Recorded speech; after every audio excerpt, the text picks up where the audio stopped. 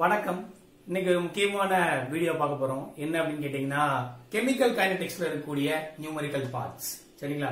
So chemical கைனடிக்ஸ்ல இருக்கக்கூடிய problems கொஞ்சம் பார்க்கலாம் அப்படின்னு பிளான் பண்ணிருக்கோம். சோ பாத்தீங்கன்னா இதுல ரேட் எக்ஸ்பிரஷன் கொடுத்துறாங்க. அதை வச்சுட்டு order of reaction, unit of rate constant, சரிங்களா? சோ இந்த மாதிரியான விஷயங்கள்லாம் எப்படி கால்குலேட் பண்றது அப்படிங்கறதுதான் பார்க்க போறோம். இதுல சப்போஸ் ஆர்டர் ஆஃப் ரியாக்ஷன் கொடுத்துட்டு ரேட் சப்போஸ் கான்சென்ட்ரேஷனை டபுள் பண்ணா, கான்சென்ட்ரேஷன் ட்ரிபிள் பண்ணா, சோ எப்படி நடக்கும், ரேட் ஆஃப் ரியாக்ஷன் எப்படி அஃபெக்ட் ஆகும் அப்படிங்கறதெல்லாம் இன்னைக்கு பார்க்க போறோம். சரிங்களா? இது வரைக்கும் நம்ம சேனலை சப்ஸ்கிரைப் பண்ணாதவங்க மறக்காம சேனலை சப்ஸ்கிரைப் பண்ணிக்கோங்க. கூடவே பக்கத்துல இருக்கிற பெல் ஐகானை கிளிக் பண்ணிக்கோங்க. அப்பதான் எப்பெல்லாம் நம்ம வீடியோ போடுறோமோ அப்ப உங்களுக்கு நோட்டிபிகேஷன் வந்துடும். வாங்க வீடியோக்குள்ள போலாம். பாருங்க, ப்ராப்ளம் நம்பர் 1 என்ன கொடுத்திருக்காங்கன்னு பாருங்க. From the rate expression the following reactions determine the order of reaction and dimension of rate constant. அப்ப order of reaction கண்டுபிடிக்கணும். at the same time அந்த என்ன ஆர்டரோ அதுக்கான ரேட் கான்ஸ்டன்ட் உடைய யூனிட் கண்டுபிடிக்கணும். ரெண்டும் கேட்டிருக்காங்க. சரிங்களா? இப்ப கண்டுபிடிக்கலாமா? பாருங்க, ஃபர்ஸ்ட் எக்ஸ்பிரஷன் ரேட் எக்ஸ்பிரஷன் என்ன கொடுத்திருக்காங்க பாருங்க. பவர் 3/2 கொடுத்திருக்காங்க. நமக்கு தெரியும் rate that is equal to rate law படி k into a power x and b power y. இங்க ஒரே ஒரு ரியாக்டன்ட் தான். பாருங்க, ஒரே ஒரு ரியாக்டன்ட் தான். அப்ப நான் என்ன எடுத்துக்கிறேன், a power x அப்படின்னு எடுத்துக்கிறேன். சரிங்களா? இந்த x உடைய வேல்யூ என்ன கொடுத்துட்டாங்க, 3/2 அப்படின்னு கொடுத்துட்டாங்க. சரிங்களா?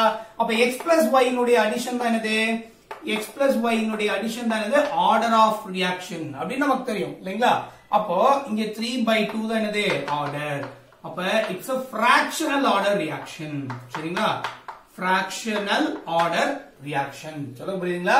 ஃபர்ஸ்ட் எக்ஸ்பிரஷன் என்னது, fractional order reaction. ஓகேயா? ரைட். செகண்ட் எக்ஸ்பிரஷன் பாருங்க, சேம் என்ன கொடுத்திருக்காங்க, rate that is equal to k into C2 H5Cl பவர்ல 1 கொடுத்திருக்காங்க. அப்ப x plus y equal to 1. So this is the first order reaction. சொல்ல புரியுதுங்களா? அப்ப order of reaction find out பண்ணிட்டோம். first என்னது, order of reaction. order of reaction என்னது, first equation பொறுத்த வரைக்கும் fraction order, second equation பொறுத்த வரைக்கும் first order reaction. சொல்ல புரியுதுங்களா? அடுத்து பாருங்க, rate constant உடைய யூனிட். இந்த rate constant உடைய யூனிட் வேணும்னா நமக்கு தெரிஞ்ச formula, that is rate law, that is equal to k into a power x and b power y அப்படின்னு கொடுத்திருக்காங்க. சரிங்களா?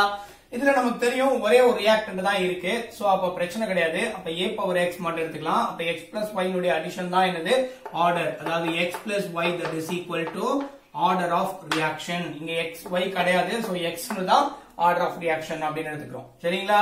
அப்ப இந்த ஈக்குவேஷன் அப்படி எழுதிக்கலாம். k that is equal to k into CH3CHO அசெட்டோல்டிஹைட் கொடுத்திருக்காங்க. பவர் 3/2 அப்படின்னு கொடுத்திருக்காங்க.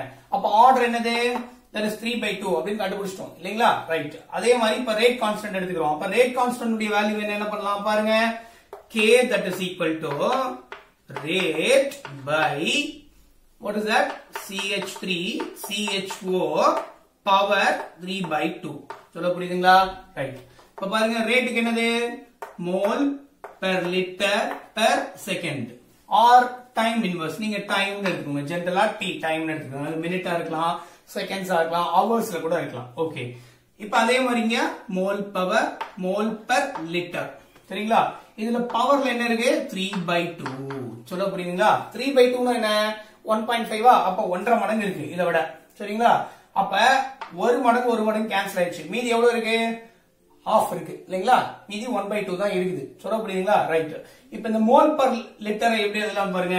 இப்ப மோல் பெர் லிட்டர் இது எப்படி எழுதலாம், மோல் லிட்டர் இன்வர்ஸ் எழுதலாமா?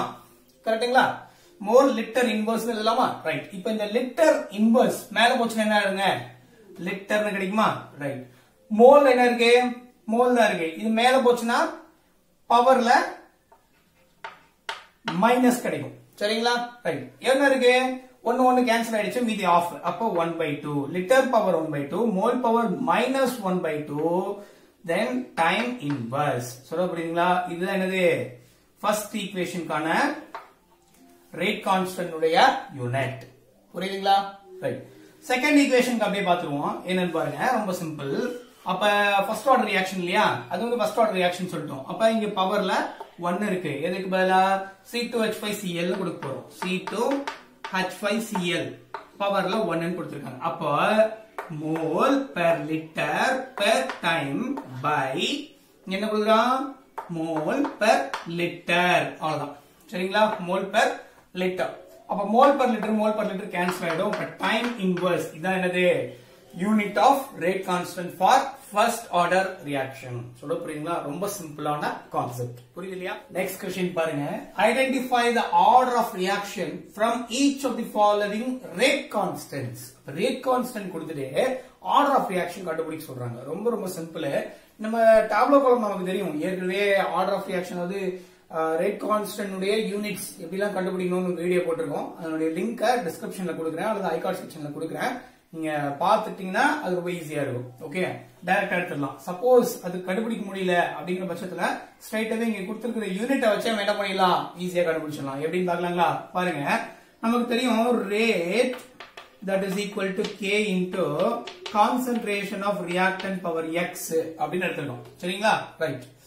இப்போ என்ன கொடுத்திருக்காங்கன்னா என்னென்ன வேல்யூ கொடுத்திருக்காங்க பாருங்க. ரேட்னுடைய யூனிட் தெரியும் இல்லையா? அப்ப ரேட்னுடைய யூனிட் என்ன? அதாவது mole per liter per time இல்லைங்களா? that is equal to k னுடைய unit அவங்க கொடுத்துட்டாங்க. என்னன்னு கொடுத்திருக்காங்க? k னுடைய யூனிட் செகண்ட் இன்வர்ஸ் அப்படின்னு கொடுத்திருக்காங்க. சரிங்களா? செகண்ட் இன்வர்ஸ் அப்படின்னு கொடுத்துட்டாங்க. into மோல் per liter சரிங்களா? பவர்ல xங்க அவ்வளவுதான். சரிங்களா? இப்போ x னுடைய வேல்யூ கண்டுபிடிச்சா ஆர்டர் ஆஃப் ரியாக்ஷன் கண்டுபிடிச்சிடலாம். சொல்ல புரியுங்களா? ரைட். எப்படி கண்டுபிடிக்கலாம்? இப்ப x உடைய வேல்யூ வேணா இத அப்படியே கீழ இறக்கிடலாமா? அப்ப பாருங்க, mole per litre per time by second inverse. Suppose இந்த டைம் வந்து செகண்ட் இன்வர்ஸா இருக்கு அப்படின்னா இங்க செகண்ட் கொடுத்ததுனால செகண்ட் இன்வர்ஸ் எடுத்துக்கிறேன். செகண்ட் எடுத்துக்கிறேன். சரிங்களா? செகண்ட் இன்வர்ஸ் கேன்சல் ஆயிடும். Equal to mole per litre whole power x. சரிங்களா? அப்ப இங்கேயும் மோல் பவர் லிட்டர் தான் இருக்கு. அப்ப எப்படி எழுதலாம்? மோல் பெர் லிட்டர் பவர்ல 1 இருக்கு. that is equal to இந்த value mole per litre whole power 1. சரிங்களா? that is equal to இது x இல்லைங்களா? அப்ப x equal to 1. அப்ப ஆர்டர் ஆஃப் ரியாக்ஷன் இஸ் 1. அப்ப ஃபர்ஸ்ட் இதுக்கு பாத்தீங்கன்னா ஆர்டர் ஆஃப் ரியாக்ஷன் என்ன 1 அப்படின்னு எடுத்துக்கோம். சரிங்களா? புரியுதுங்களா? டவுட் இருக்கா? ரொம்ப கிளியரா இருக்கு இல்லையா? ரைட். அடுத்த ஈக்குவேஷன் பாருங்க. சேம் அதே கான்செப்ட் அப்ளை பண்ண போறோம். எப்படின்னு பாருங்க. இப்போ அதேதான் ரேட்டுக்கான யூனிட் என்ன? அதாவது mole per litre per second எடுத்துக்கிறீங்க. சரிங்களா? that is equal to k னுடைய unit கொடுத்துட்டாங்க. என்னன்னு கொடுத்திருக்காங்க? Litre mole inverse second inverse அப்படின்னு கொடுத்துட்டாங்க. சரிங்களா? பிராக்கெட்ல என்ன எடுத்துக்கணும்? இது k into a power x. a ங்கிறது mole concentration mole per litre power x. சரிங்களா? Mole per litre per x இருக்கு. இப்போ இந்த x னுடைய வேல்யூ கண்டுபிடிச்சா முடிஞ்சுச்சு. Okay, right. எப்படி கண்டுபிடிக்கலாம்? அதே சேம் கான்செப்ட். அப்ப இது இந்த எழுதிக்கிறோம். அப்ப mole per litre per second எடுத்துக்கிறேன். டிவைட் பை எந்த வேல்யூ? இந்த வேல்யூ. அதாவது litre per mole inverse R litre mole inverse second inverse. இது எப்படி எழுதலாம்? இப்போ செகண்ட் இன்வர்ஸ் கேன்சல் ஆயிடும். இங்க as usual mole per litre பவர்ல x. சரிங்களா? ரைட். இப்போ இந்த லிட்டர் மேல போச்சுன்னா என்ன ஆயிடும்? பெர் லிட்டர் ஆயிடுமா? கரெக்ட்டுங்களா? லிட்டர் மேல போச்சுன்னா பெர் லிட்டரா? மோல் இன்வர்ஸ் மேல போச்சுன்னா மோலா? அப்போ என்ன கிடைக்கும்?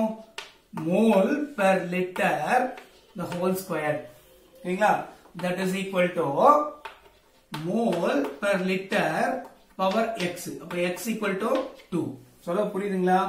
ரொம்ப ரொம்ப சிம்பிளான கான்செப்ட். ஓகேயா?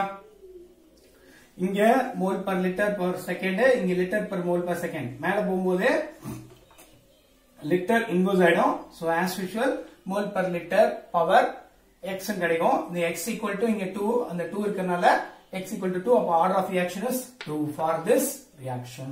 சொல்ல புரியுதுங்களா?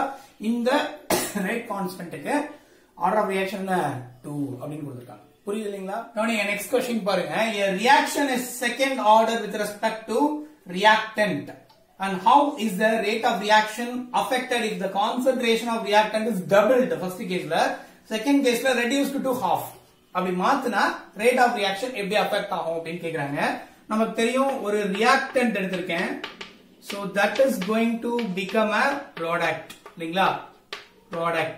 okay, இந்த இதுக்கு rate of reaction என்ன அப்படி எழுதலாம் rate law படி rate that is equal to k into a power x அப்படி எழுதலாமா ரைட் இங்க ஏங்கிறது என்னது reactant concentration of reactant அப்படி எழுதுறேன் சரிங்களா ரைட் xங்கிறது என்னது order of reaction இங்க order என்ன கொடுத்துட்டாங்க செகண்ட் ஆர்டர் கொடுத்துட்டாங்க அதனால x க்கு பதிலா 2 ன்னு போட்டுக்கறேன் சரிங்களா இது புரியுதா ரைட் இப்போ இந்த concentration of reactant இருக்குலையா reactant ஏன் இருக்குலையா இத நான் என்ன எடுத்துக்கறேன் capital X அப்படினு எடுத்துக்கறேன் சரிங்களா will be taken as capital X அப்ப எப்படி ஈக்குவேஷன் வரும் k into x power 2 அப்படினு கிடைக்கும் சரிங்களா ஃபர்ஸ்ட் கேஸ் பாருங்க if first case concentration is doubled அப்படினா என்ன அர்த்தங்க x become 2x சரிங்களா அப்ப k into 2x the whole square சரிங்களா அப்ப என்ன கிடைக்கும் rate that is equal to k that is 4x square that is 4k x square ன்னு கிடைக்கும் கரெக்ட்டுங்களா ரைட் இங்க rate that is equal to kx square அப்ப rate 1 அதாவது for first condition எடுத்துங்க 4 times increase ஆயிருக்கு அவ்வளவுதான் சரிங்களா if I double the concentration the rate of reaction is getting 4 times increase ஆகுதுன்னு சொல்லிட்டோம் second case என்னன்னு பாருங்க if the concentration is reduced to half அப்படினு கொடுத்திருக்காங்க அப்போ நான் concentration a என்ன எடுத்துக்கலாம் 1/2x அப்படினு எடுத்துக்க போறேன் சொல்றது புரியுதுங்களா that is half of x இல்லீங்களா அப்ப a வை நான் half of x ன்னு எடுத்துக்கிட்டா rate that is equal to k into 1/2x the whole square கரெக்ட்டுங்களா ரைட் அப்ப எப்படி எழுதலாம் அப்ப 1/4 kx square கரெக்ட்டுங்களா அப்போ நான் half ஆக்குனா the rate of reaction என்னது reduced to 4 times reduced by 4 times சரிங்களா reduced by 4 times 1/4 தான் reduce ஆயிடுது இங்க டபுள் பண்ணனா concentration rate of reaction என்னது 4 times increase ஆயிடுது இங்க 4 times decrease ஆயிடுது எப்போ concentration டபுள் பண்ணா 4 times increase ஆயிடுது concentration half ஆ குறைச்சா 4 மடங்கு reaction rate குறைச்சிருது அடுத்த क्वेश्चन என்னன்னு பாருங்க the decomposition of ammonia on platinum surface is zero order reaction கொடுத்தாங்க what are the rates of production of N2 and H2 reactant கேக்கல product கேட்டிருக்காங்க சரிங்களா if k வேல்யூ கொடுத்துட்டாங்க அவ்வளவுதான் சரிங்களா இப்ப எடுத்துலாமா இப்ப இதுக்கு ரேட் லா யூஸ் பண்ண முடியாது ஏன் ரேட் லா யூஸ் பண்ண முடியாது because rate law is only used for concentration of reactant not for product but இங்க என்ன கேட்டிருக்காங்க rate of production of N2 and H2 கேட்டிருக்காங்க சரிங்களா அப்ப நம்ம old rate of reaction கான ஃபார்முலா எடுத்துக்கலாம் எப்படி எடுக்கலாம் இப்ப முன்னாடி ஸ்டாக்கியோமெட்ரி இருக்கா அப்ப 1/2 ன்னு எடுத்துக்கலாம் delta NH3 இல்லீங்களா by delta T இதுல மைனஸ் வரும் because reactantனால மைனஸ் ஓகே இல்லனா இது எப்படி எழுதலாம் ப்ராடக்ட் சைடுல delta N2 by delta T அப்படி எழுதலாமா or otherwise எப்படி எழுதலாம் ஸ்டாக்கியோமெட்ரி 3 அப்ப 1/3 delta H2 by delta T அப்படி எழுதலாம் புரியுதுங்களா ரைட் இங்க நமக்கு நல்லா தெரியும் zero order reaction அப்படினு சொல்லிட்டாங்க அப்ப rate that is equal to k into concentration power x இந்த x உடைய வேல்யூ என்ன கொடுத்துட்டான் 0 கொடுத்துட்டான் அப்ப rate equal to k ங்களா கரெக்ட்டுங்களா ஏன்னா இந்த டேர்ம்ல 0 அப்ப rate equal to k அப்ப k னா that is equal to k because here is a rate that is equal to k அப்படினு எழுதலாம் சொல்ல புரியுதுங்களா ரைட் இப்போ என்ன கேட்டிருக்காங்க what is that இப்ப கான்ஸ்டன்ட் இதுக்கு கண்டுபிடிக்கலாமா ஏன்னா ப்ரொடக்ஷன் ஆஃப் N2 கேட்டிருக்காங்க N2 எப்படி எழுதலாம் பாருங்களேன் இப்ப ரேட் that is equal ரேட்டுக்கு பதிலா எழுதலாமா delta N2 by delta T that is equal to k k value என்னது 2.5 into 10 power minus 4 liter per mole per second அப்படினு கொடுத்திருக்காங்க சரிங்களா செகண்ட் இன்வர்ஸ் அப்படினு கொடுத்திருக்காங்க ஓகேங்களா LH ஓகே ரைட் அடுத்து பாருங்களேன் rate of production of what is that hydrogen கேட்டிருக்காங்க அப்ப நைட்ரஜனுக்கு இதான் ரேட் ஹைட்ரஜனுக்கு பாருங்க என்ன எடுக்கலாம் 1/3 delta H2 by delta T, that is equal to 2.5 into 10 power minus 4 liter per mole per second. சரிங்களா? எழுதலாமா? ரைட். அப்போ நமக்கு delta H2 என்ன பண்ணோம்? 3 into போட்டு பண்ணிடலாம். அவ்வளவுதான். அப்ப that is equal to 3 into இந்த 3 மேல போய் மல்டிப்ளை பண்ணிடும். 3 into 2.5 into 10 power minus 4. அப்புறம் யூனிட். அப்ப என்ன வரும்? That is equal to 7.5 into 10 power minus 4. That is liter per mole per second. The unit. சரி புரியுதுங்களா? அப்ப the rate of production of N2 and H2 இவ்வளவுதான். ஏதாவது டவுட் இருக்கா? ரொம்ப சிம்பிளான கான்செப்ட், ரொம்ப சிம்பிளான क्वेश्चन. ஓகேங்களா? Right, fine.